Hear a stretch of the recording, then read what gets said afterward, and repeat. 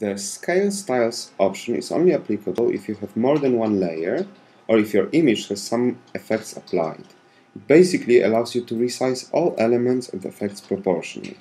For instance, if you have an image with a red stroke around it, let's add the stroke,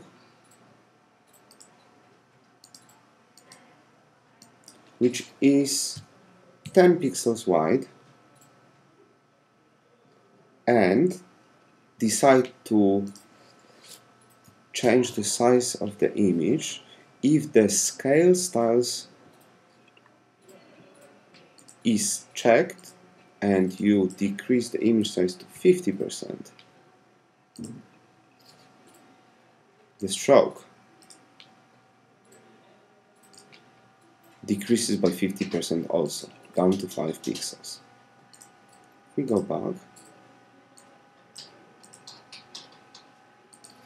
and decrease the same image with the same effect, however without ticking the Scale Styles. If it goes down to 50%,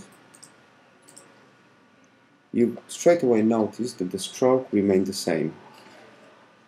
Improve it by going to blending options, stroke, and as you can see, even though the size of the image decreased, the width of the stroke remained the same.